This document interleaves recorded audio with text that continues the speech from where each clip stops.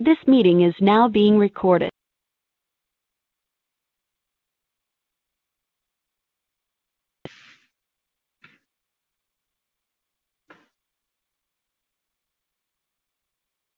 Hello again.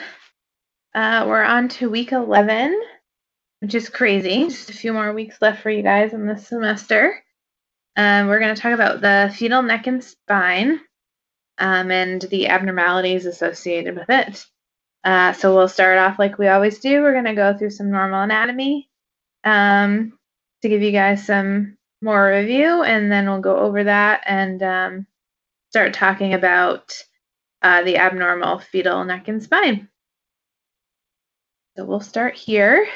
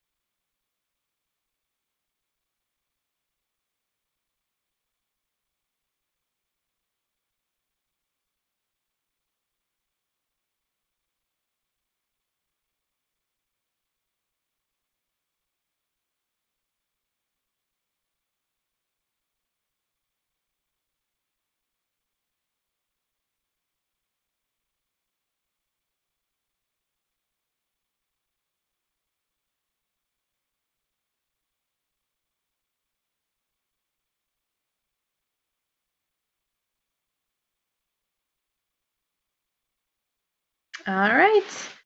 So let's go through those to see how you did. So name the part of the vertebral body. So, vertebral body. So this is the part of the spinal column that is more towards the middle of baby. So this is the two posterior portions that we see, and then the anterior portion is the vertebral body. Noted one kidney here and one kidney here. So what are we looking at here? This is the nuchal translucency. So this is a fetus in the first trimester. We know that because this nuchal translucency is going to turn into the nuchal fold as the baby gets older. So nuchal translucency is what we're looking at. Is this a good image in order to assess the posterior skin line? So we want to make sure that we see the skin line that's intact behind the spine to rule out any spina bifida. This is a no. So we want the fetus prone. We don't want the baby on their back because we can't properly assess that skin line. So if the fetus is supine, then we can't assess what we need to. Name the part of the vertebral body. Vertebral body again. So the same portion of the vertebrae that we were looking at in transverse, we can see now in sagittal. And what are we looking at here? So this is the nuchal region of the fetus. So this is the skull. We can see the spine here. Baby's obviously flexed back of it because you can see the skin, how it's like bulged a bit there. It's just kind of puckering because baby's starting to get some baby fat, and that's the fat behind the neck when baby's tipped back. And then we can see the chin down here. So baby's looking towards the back of the image, so they're prone. So this is the image behind the neck, which is the nuchal region. And what are we looking at here? So we're looking at the spine, specifically the L spine. And here. So rhombencephalon. So this is that area in the brain, part of the embryological development of the head. It's the hindbrain that we can see between 8 and 10 weeks on ultrasound. And here we have part of the hip. So this is the ilium. So we can see the spine here. This is a coronal image. So you can see the ribs on both sides. And then we have our hips down here. All right, so this one is the esophagus. So the esophagus is only ever seen if there's fluid in it. So this baby must have been swallowing at this moment. So this is the tube here that's full of amniotic fluid that represents the esophagus. Is this NT measurement normal? So if we look down in the corner, we're seeing 1.7 millimeters, so that's a yes. So anything less than 3 is considered normal. And here we're looking at the spine again, specifically the C-spine. Baby's prone, so this would be a good image to assess the skin line. You can see how it's nice and intact behind that spine there. What's being measured and what is the normal measurement? So we're obviously in the posterior fossa because we can see the cerebellum and the cisterna magna. So this is the nuchal fold. And less than 6 millimeters is considered normal measurement. So here we have a first trimester fetus, and we're looking at the spine. So we can see the vertebrae here going down the back, very early spine, and spinal cord in the middle there. So this is a first trimester spine. Excuse me.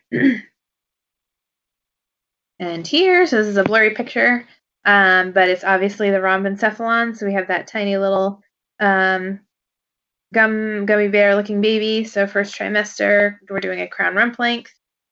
So we can see the area of the rhombencephalon. So we're obviously between 8 and 10 weeks somewhere. And name the part of the vertebrae. So this is the lamina. So those two areas that make up the posterior portion of the vertebral The vertebrae, I should say, are the lamina. So again, vertebral body, kidney, and kidney. And the arrow is pointing here to the posterior skin line. So we have our transverse spine here. We're up a little higher because we can see ribs, one here, and behind we have the skin line. So that's the important area that we want to make sure is intact. And here we just, we're looking at this and a few images before, we're looking at the nuchal fold again. So posterior fossa, so cerebellum, cisterna magna, nuchal fold. So these three structures can be measured all in the same image when we're in the correct plane. And this image, so we can see the spine, the bony spine here, and in between that we see the spinal cord. So this is all spinal cord material in the middle of the bony portion of the spine. Name the part of the vertebrae. So this is the posterior arch. So this, the portion that's I should say it's posterior because this is the back of baby, but in this image it's anterior because baby's prone, is the posterior arch. So I should say the part that's more towards the outside of baby's skin is the posterior arch of the vertebrae. Is this nuchal fold measurement normal? So we're measuring back here. So they're measuring well outside occipital bone to outside skin line, 5.19 millimeters. So that's a yes. So anything less than 6, we're good. Is this NT measurement normal? So nuchal translucency. So we look down here, we're 3.1 millimeters, so that's a no. So anything over 3 is considered abnormal. And here, so we're looking at a nice prone spine here, and the X is on the posterior skin line. So making sure that's nice and intact, nice and smooth with no defects within it. And this X is representing the spine and the thoracic region. And then, is this a good image in order to assess the posterior skin line? So baby's prone, so we can see the spine is up, but baby's pressed right against the uterus, so we can't even see the skin behind the spine. So that's definitely a no. We can't properly assess the skin line in this image. So we're looking at this zoomed up prone baby again. So this X, so this is the anterior portion, the portion of the neck anterior to the spine. So this is just generally baby's neck. So this is where you would find the thyroid.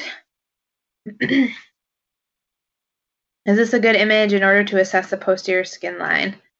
Yes, this is beautiful. So we can see the skin line pretty much all the way from the head down to the bottom. Nice, pretty parallel spine here and nice intact skin line. So this is perfect. And we're back looking at the hips and coronal. So this is the ischium. Is this NT measurement normal? So we're looking at the measurement here, and the number is 2.64, so that would be a yes. We're less than 3. And nuchal fold, is this normal? So 0.91 centimeters, so no. So that's greater than 6 millimeters, so that's abnormal. Just looking at it, even without the calipers, you could probably tell that looks pretty thick.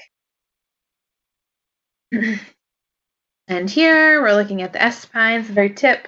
So we want to make sure that that spine comes to a point at the end of the bottom and doesn't end abruptly, to rule out any abnormalities as far as spina bifida that don't protrude through the skin or caudal regression syndrome.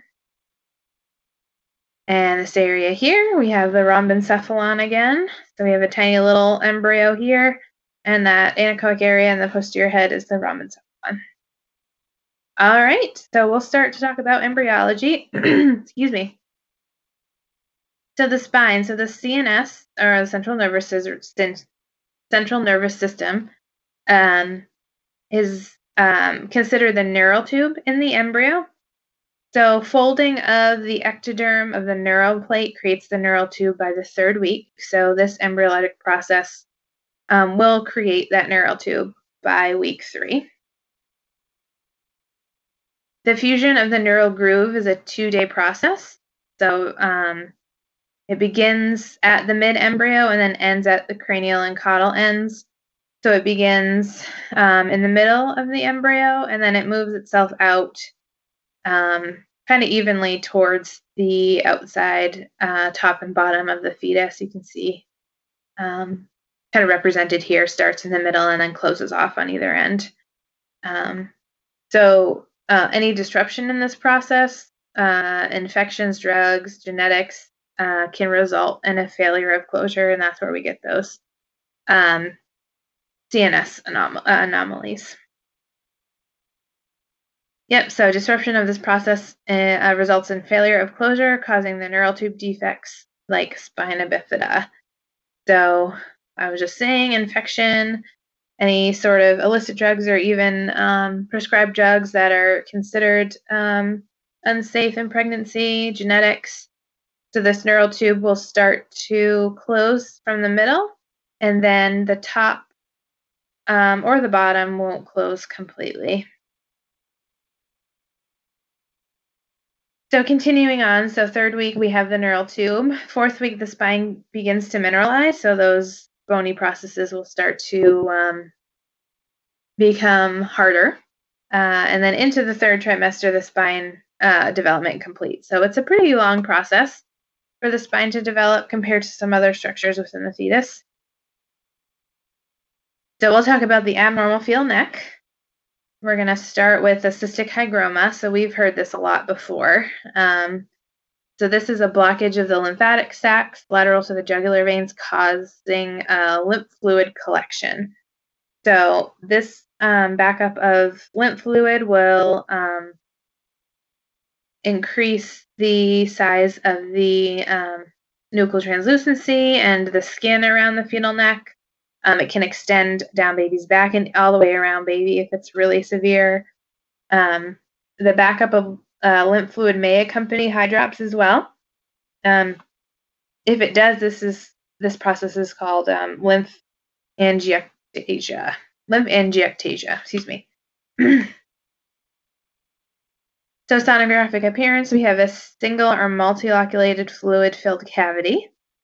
The size does vary greatly. It can be really small, just kind of isolated to the neck, or large like this one we're seeing here that we can see almost like a spacesuit all the way around baby. So fluid all the way under all the skin that's surrounding baby. So the posterior lateral neck region is the most common area for cystic hygroma. And like I just said, it may extend all the way around the fetus. So differentials for cystic hygroma, so cystic teratomas, cephaloceles, hemangiomas, branchial cleft cysts, and nuchal edema or nuchal translucency thickening. So we have a normal head and transverse. So this is a 1st trimester head. We can see the early brain here, the choroid plexus. And this is the same image here. So we have the head, and then look at this large cystic hygroma here. So extending all the way out around the head. We have those septations in there. That's very characteristic of a cystic hygroma. Very obvious on this image. This is just another image of a cystic hygroma, so it's kind of difficult to interpret. But this is further along in the pregnancy because we can see a well-established placenta here. It's like a grade 1, so we're probably somewhere in early to mid 2nd trimester. But these are vertebrae here, so I think we're probably towards the bottom of the spine. But we can't really even see any amniotic fluid. It's all cystic hygroma. So you can see like the separations here within the cystic areas. So oligohydramnios is common with a cystic hygroma if it's big enough because there's no space for the fluid to go. The association between cystic hygromas and many chromosomal anomalies and defects is pretty high. So if you ever see cystic hygroma and what it's related to, the first thing you should think of is Turner syndrome. It can be related to Down syndrome, but Turner syndrome is something that we want to connect with cystic hygroma when it comes to answering some questions. So the combination of a hygroma with non-immune hydrops has a strong association with an abnormal karyotype. So if this baby had a cystic hygroma and then fluid collections within the chest, in the belly, and baby had hydrops, that is very highly indicative of abnormal karyotype. This combination of a hygroma and hydrops has a mid-gestation mortality of near 100%. So not a great prognosis for those babies.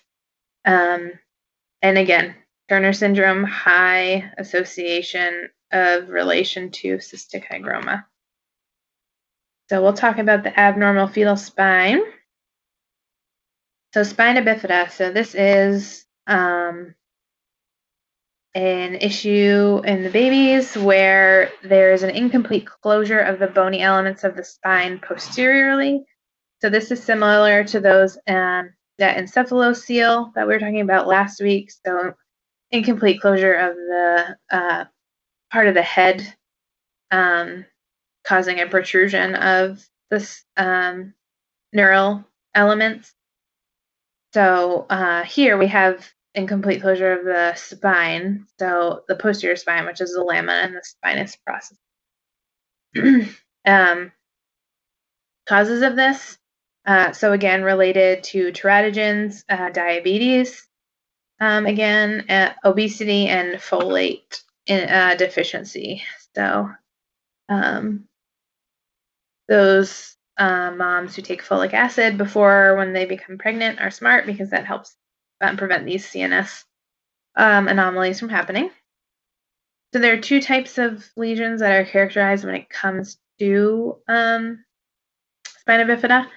So we have the ventral and the dorsal. So the ventral, the vertebral body splitting and the vertebral body splits and is of a neurogenic origin with cystic structures. So the location of this is usually lower cervical and upper thoracic spine. And then the dorsal, we have the split vertebrae again. It can happen as an open or a closed defect. So an open defect would be not covered by skin and closed would be covered by skin.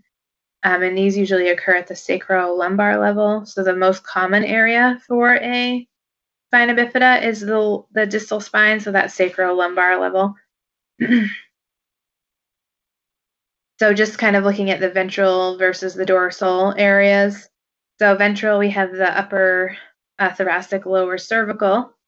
And then dorsal, we have kind of towards the distal spine, we have the spina bifida occulta, which is a closed defect, and spina bifida aperta, which is an open defect.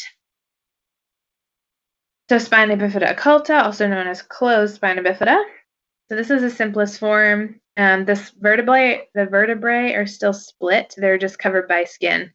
So this defect never makes it through the posterior skin while it stays under the skin, just kind of involving the spine. A lot of babies who have spina bifida occulta are born with a dimple on their skin in the area where this is happening. And a lot of them also have a small patch of hair that is right above the defect of the spina bifida occulta. There are ultrasounds done on newborn babies who have dimples, sacral dimples. So they look for the spinal cord to make sure it's in the right spot and there's no defects in the spine. So spina bifida occulta can be difficult to see on ultrasound because it is a closed defect and there's no obvious posterior skin line kind of interruption. So this is a coronal image of a defect that is closed. So we can see that the spine is kind of starting to splay out, getting wider. It's because there's a defect in the middle here. The same over here. We have that vertebrae kind of splaying out, getting wider. And then we have our spina bifida aperta, which is our open spina bifida. So full thickness defect of the skin, underlying soft tissues, and vertebral arches. So that defect in the bony spinous process, extends all the way out through the skin. This accounts for 85% of all spina bifida cases. So this is a lot more common than the closed spina bifidas. And there are two different kinds of open spina bifida, the meningocele and the myelomeningocele. So a meningocele is a thin meningeal membrane that does not contain neural tissue, so it just contains CSF, the cerebral spinal fluid. So this will be anechoic.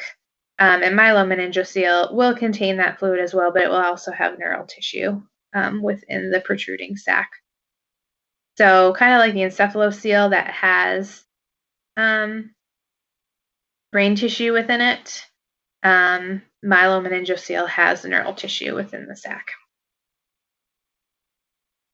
So here are two different spina bifida defects. So we have our meningocele, which is just the fluid. We can see the defect in the posterior skin line, kind of protruding out. And then myelomeningocele, we can see that it's more complex in there. So that's the neural tissue in the posterior skin line. It can be difficult to tell the difference on ultrasound because meningocele's fluid is not always going to be perfectly anechoic. It could be heterogeneous. So we can see that there's a defect, but sometimes we can't tell which one it is. So we're talking about open defects on the baby, whether it be abdominal or spinal or in the head. We talk about maternal serum AFP. So we know that the AFP is produced in the fetal liver. So if the baby has an opening somewhere, it's going to leak out into the amniotic fluid, going through the placenta and into the mom's bloodstream. So when we're talking about spina bifida, we have one type of spina bifida with a normal AFP and one with an elevated. So spina bifida occulta, which is the closed spina bifida, will have a normal AFP. So there's no opening in the baby for that AFP to leak into the amniotic fluid, unlike the spina bifida aperta that's open. That will leak that AFP into the fluid, causing maternal serum AFP to increase. So on ultrasound, the greatest detection of spina bifida happens in a sagittal plane. It's easier to see that defect in the back. And if we want to rule out smaller defects, we want to look in transverse. So this would be our small apertas and our spina bifida occultas. The spina bifida in transverse. So our displaying of the posterior ossification centers is a good indicator that there's a defect present. So we can see that this is the vertebral body here, and then our posterior ossification centers are supposed to be kind of in a triangular configuration with this vertebral body, but they're splayed out, kind of making a V or a U shape. So this is representing a defect that's kind of pushing out those ossification centers, which is right here. And same here, this is a more obvious defect back here, but these spinous or posterior ossification centers are splayed. And then sagittal, we can detect the location a lot easier, so we can tell where we are in the spine, whether it be in the sacral region or the lumbar region, and also the severity, so we can see how big the defect is, how many vertebrae it involves, and then how large it is. And there's a disruption in the curvature, normal curvature of the spine, which is best seen in the sagittal plane as well. So we have a sag here, so we have this spine here, and then we can see obviously the defect back here, and then we have our transverse defect here. We're obviously low because we can see the bladder, so we're in the most common area for a defect. Second trimester hydrocephalus is very common with spina bifida, seen in 70% of spina bifida cases. And 70% of spina bifida cases combined, and 100% of spina bifida appear to that open spina bifida. Hydrocephalus is guaranteed to happen. They can present with other anomalies as well. So bilateral club feet,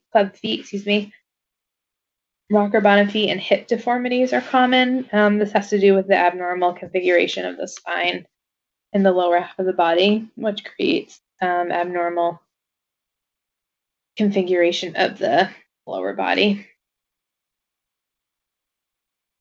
So what increases the diagnosis of an open spina bifida by nearly 100%? There is a kind of associated condition with spina bifida that happens nearly 100% of the time that we can see on ultrasound that increases that diagnosis to that 100% level. So that is Arnold-Chiari malformation, specifically type 2.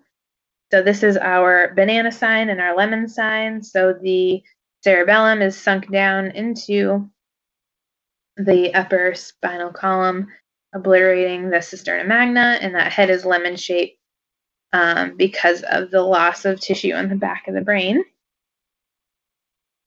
So we have our banana cerebellum, and then we have those kind of scalloped borders on either side of the head, making the skull lemon-shaped.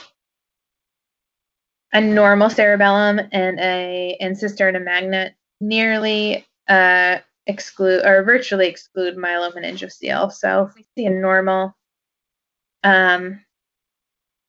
cerebellum and cisterna magna, we can definitely exclude that open spina bifida. We may still see a closed one, but it's very uncommon that we would see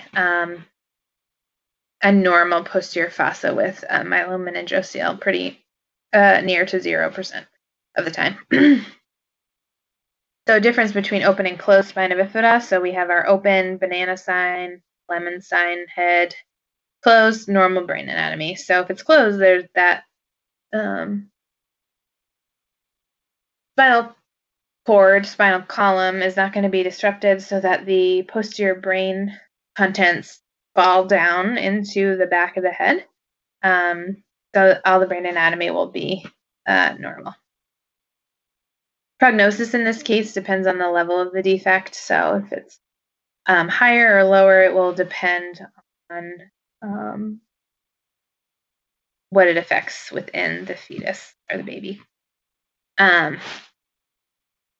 Another good view of looking at a spina bifida is in coronal. So we can see the splaying of the vertebrae in coronal if it's a closed defect. So that's pretty handy. So sagittal, transverse, and coronal are all good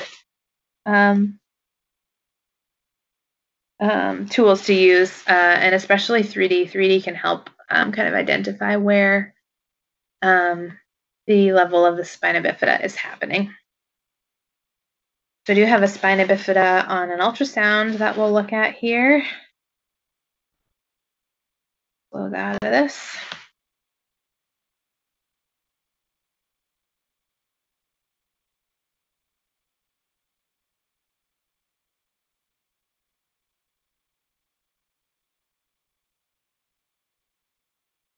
So this is baby's head. So we can see they're scanning through. We can see the banana sign, which is the cerebellum. And we're going transverse down the spine, U-shaped arch, so splayed posterior elements of the spine, which is abnormal. We're looking in coronal.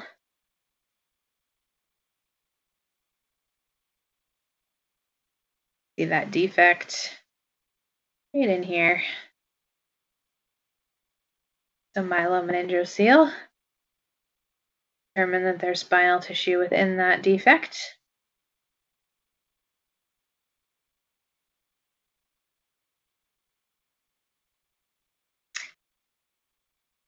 So that is what spina bifida looks like on ultrasound. There are ways to fix spina bifida, obviously when babies are born, but they also perform fetal surgery, which is crazy.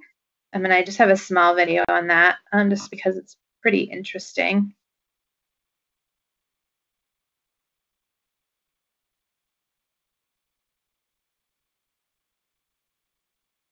So myelomeningocele is the most common form of spina bifida, and it results from lack of closure of the primitive spinal cord, which is the neural tube fetus at the bottom end.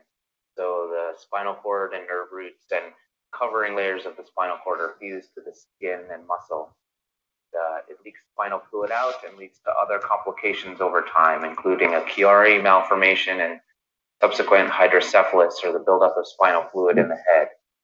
And patients who undergo postnatal closure have an approximate 80% risk of hydrocephalus, requiring placement of a ventriculoperitoneal shunt, which is an implanted device. Unfortunately, shunts are associated with a lot of morbidity and complications during childhood and life for children with spina bifida and myelomeningocele. So why do we do this in utero? For generations, this repair has been done postnatally. But as pediatric surgeons and neurosurgeons, what we found is that over time, where the die is already cast by the time the baby is born. Obstetricians have noticed for years now that they've been able to see many of these fetuses moving their legs in utero, but by the time they're born, they're no longer able to move their legs and they're paralyzed. So it was thought really that there's some ongoing injury that occurs during the pregnancy.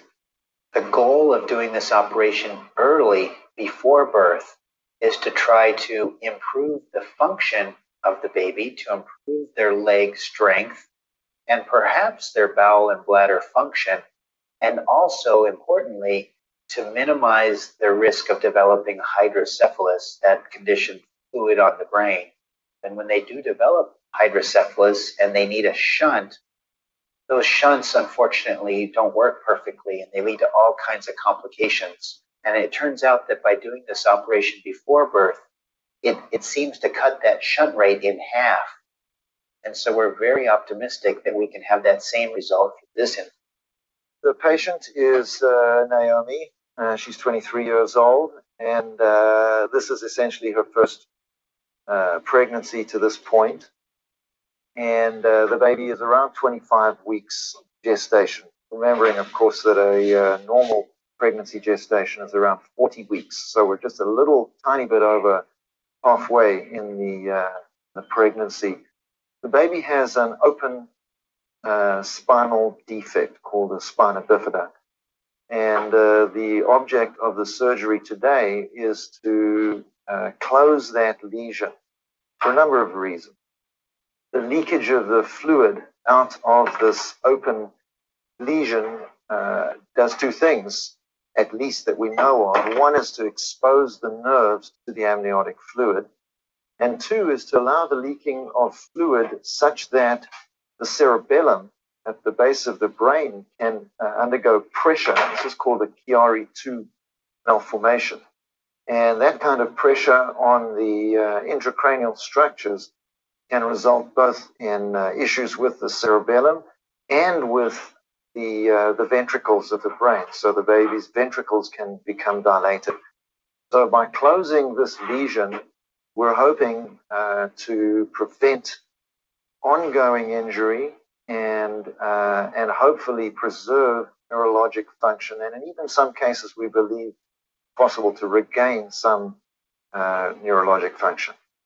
It's a rather tricky operation that we did today. It's open fetal surgery, so the mother is asleep under a very deep anesthetic. We have to then perform a C-section type incision on the mother to open up her tummy and to expose the uterus. And then we have to open the uterus. This is the pregnant uterus that's filled with amniotic fluid. So we have to open that up, and the amniotic fluid will come out, and then we expose this spina bifida deformity in the fetus, and then the neurosurgeons, Dr. Bolo and Jay today, came in and did that repair of that spina bifida defect. Then, very importantly, we then have to close that uterus up with stitches and keep it pregnant and keep the baby inside the uterus. And we have to have it so it doesn't leak that amniotic fluid and that the pregnancy can continue. And that's where this becomes pretty tricky and pretty difficult. Well, so far the operation went perfectly today. We were able to open the uterus very nicely, expose the deformity in the fetus, The spina bifida repair seemed to go very smoothly, and we were able to get that uterus closed up very nicely. And so far, mom and baby are recovering very well. I don't see any signs of labor. The uterus seems to be snugly closed, and the mother is now recovering from the anesthesia, and she's doing very well. It was it was really a multidisciplinary tour de force with all the different disciplines present. Everybody worked well, seamlessly, perfectly. It was a well choreographed, perfectly executed surgical procedure. It's not often that surgeons use superlatives, but this is actually one of those times that I think it's rightfully deserved.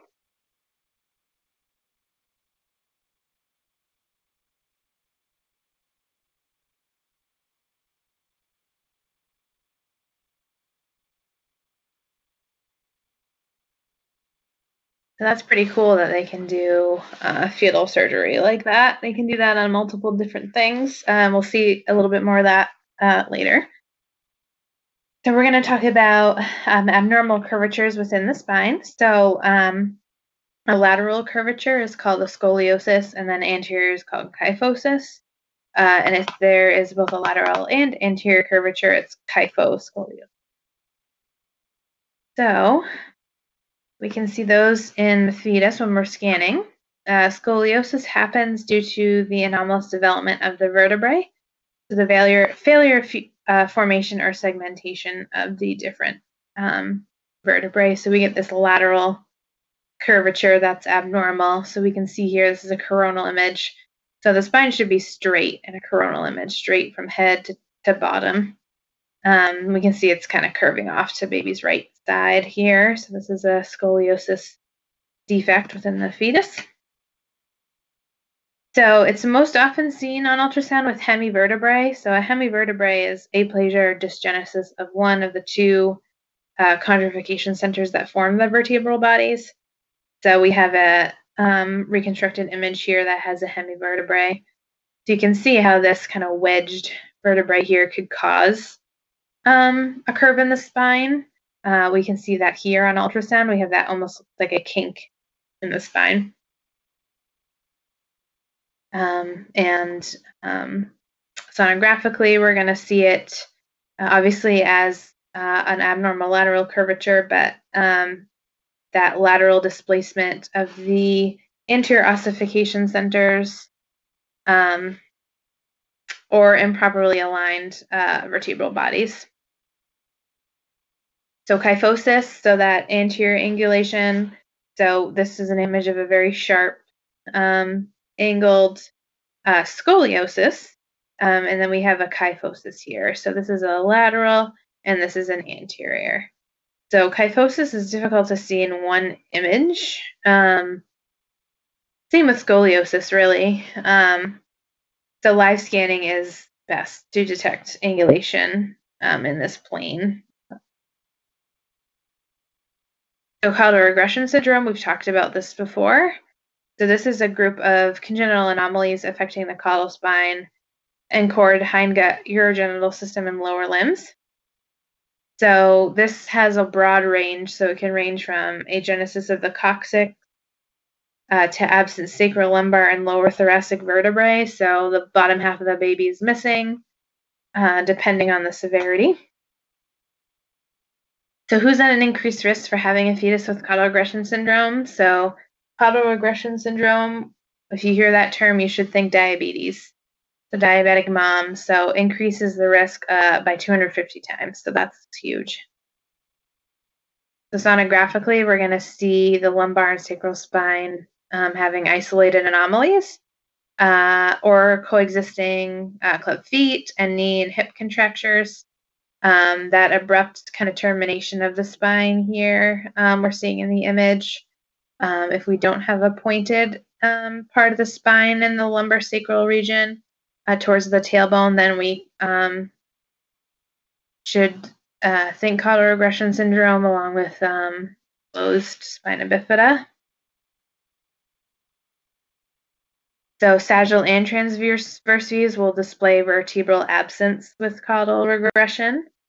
So we have the hip bones here, and then we have an absent sacrum. So we should be seeing the spine, obviously, between those two hip bones, the iliac wings. And what is the main differential for caudal regression syndrome? So if we remember that from the beginning of class, Sirenomelia or mermaid syndrome, so that's when the legs are stuck together, making the bottoms of the legs and feet look like a mermaid fin. But this is the main differential for caudal regression. So sacrococcygeal teratomas, these are the most common neoplasm within the newborn. So this is a teratoma that arises from the neural tube. So if we remember way back to last semester, we remember teratomas or dermoid cysts.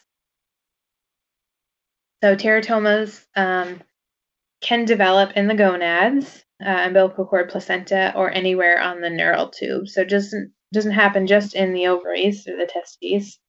A sacrococcygeal teratoma will include neural, gastrointestinal, and respiratory tissue.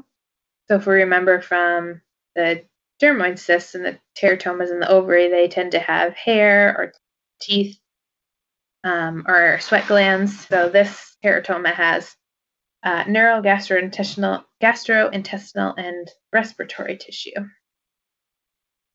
So the most common location within the neural tube for a sacrococcygeal teratoma is the sacrococcygeal region, so thus the name. So coming off the area of baby's bottom, rising from the presacral area of the spine. Sonographic appearance, so protrusion between anus and the coccyx of a big mass. Solid, it could be solid or complex with cystic components. The choroid plexus is what creates the fluid seen within the mass. So if we remember that the choroid plexus creates the cerebral spinal fluid, so that's the fluid that's seen within the mass. There are different types depending on the mass contents and the location, either internal and external, or both. So type 1 is mainly cystic, type 2 is cystic and solid, type 3 is solid, and type 4 is accompanied by non-immune hydrops with a large intra-abdominal mass. So this does not protrude outside of the fetus. So type 1, we have mainly cystic. Most of the sacrococcygeal teratoma is outside of the baby. There may be a little piece inside, but we have mostly cystic components to it. Type 2 is a combo, cystic and solid, about half and half inside and outside the baby. So we have that defect outside and then some within the abdominal cavity. Type 3 is mainly solid, so we can see the solid mass here. It tends to be outside and quite a big portion inside the baby as well. And then type 4 is the one that's accompanied by hydrops and is in the anterior intra-abdominal region, so not outside the baby at all. We have this image of it right here, and then we have the accompanied hydrops. We have that anasarca, so that's skin edema, pleural effusions, pericardial effusions. So that's type 4. So let's watch a video of a sacrococcygeal teratoma.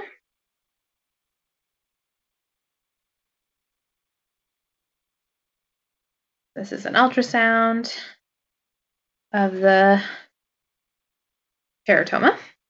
We're looking at the baby, we're going down the spine from the head to the bottom.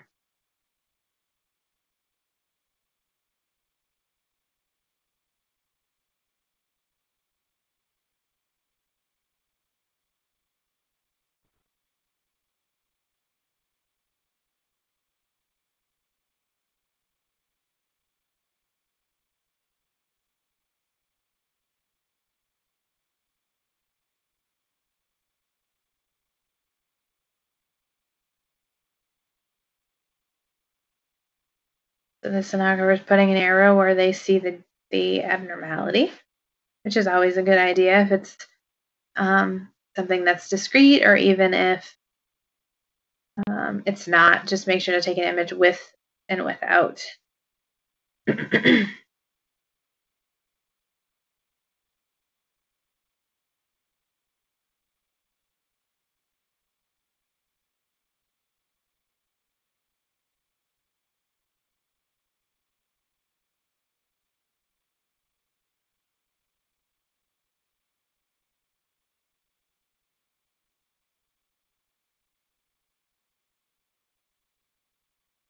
So this area here looks pretty cystic, so that's probably a type 1, so mainly cystic tissue there.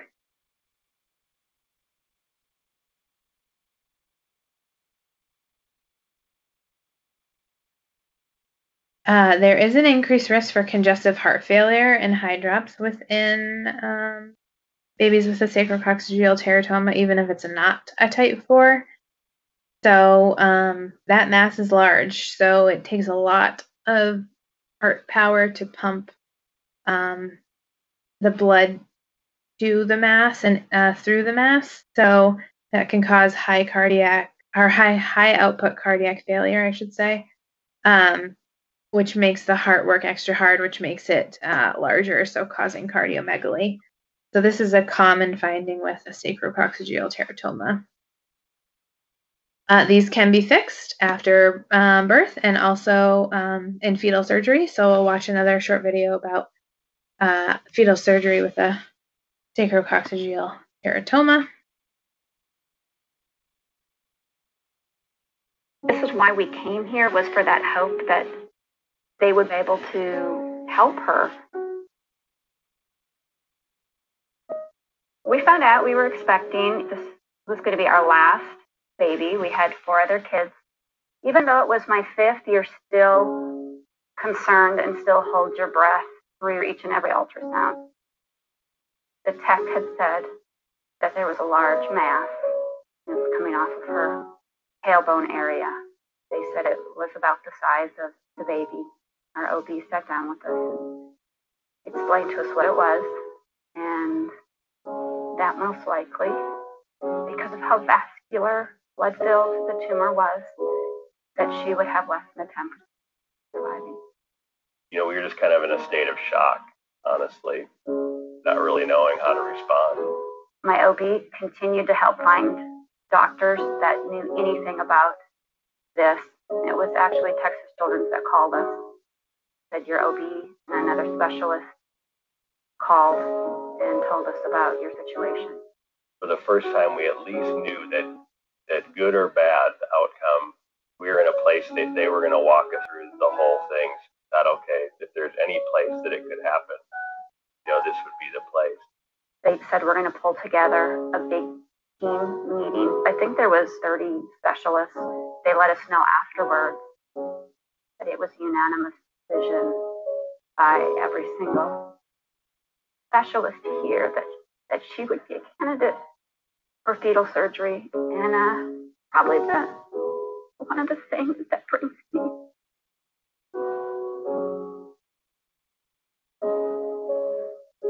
the most comfort, and that meant so much to me during that time, was as sick as she was in a 25-week baby, that they saw her life worth fighting for. They said, you have till tomorrow noon. We need to know if you want to move forward. And we just felt like we can't say no to her. And so let's do it.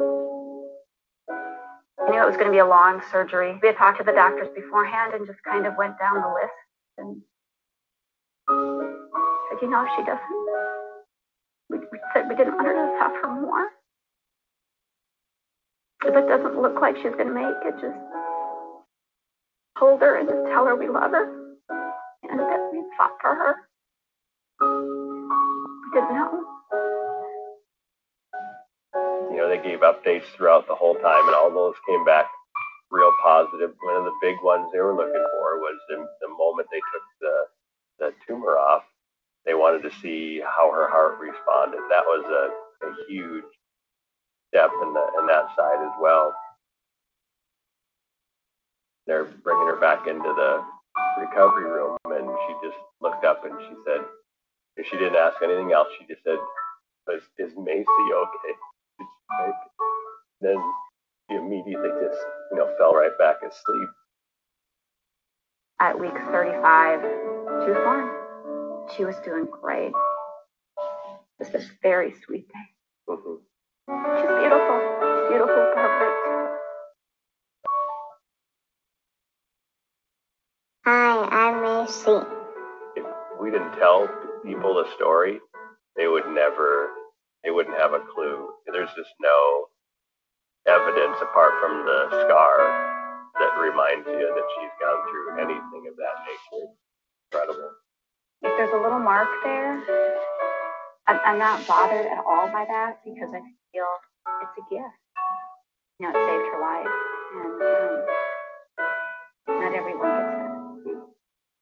And so we are so just humbled and so thankful for the team that was around us and to walk us through this whole process. Very thankful.